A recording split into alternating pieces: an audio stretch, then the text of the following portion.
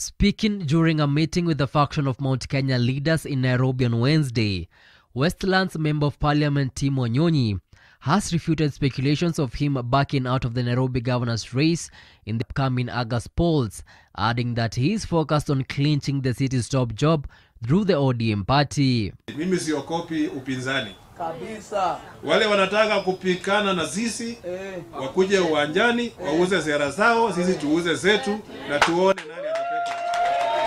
The remarks by Wanyonyi are as a result of speculations that Mount Kenya leaders in support of Raila Odinga's Azimio Umoja are pushing to have a candidate from the region given a direct ticket from the Nairobi governorship through the ODM party.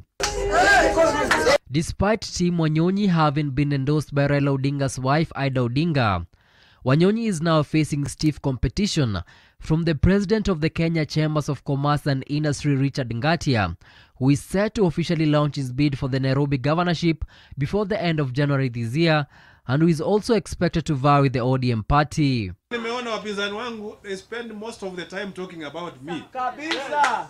Nimewaambia mimi sitaki kuongea juu yenu, wewe ongea mambo yako, mimi niongea yangu, si ndio? Mimi nimekuwa mbunge wa Westlands for 10 years. Kabla ya hapo nilikuwa councillor hapa Nairobi City Council. Na mimi hufanya kazi bila kupika kelele. Mkikuja Westlands mtaona kazi nimefanya, lakini hamjaona nikisimama kwa vyombo za habari nikitukana watu. Ama nikiambia fulani usitini. Sisi tunafanya kazi na tunaaja mambo ingine watu wenyewe waamue, si ndio? Others who have declared interest in succeeding Governor Anne Kananu include Nairobi Senator Johnson Sakaja, Bishop Margaret Wanjiru, and businesswoman Agnes Kagure, who recently launched her campaign.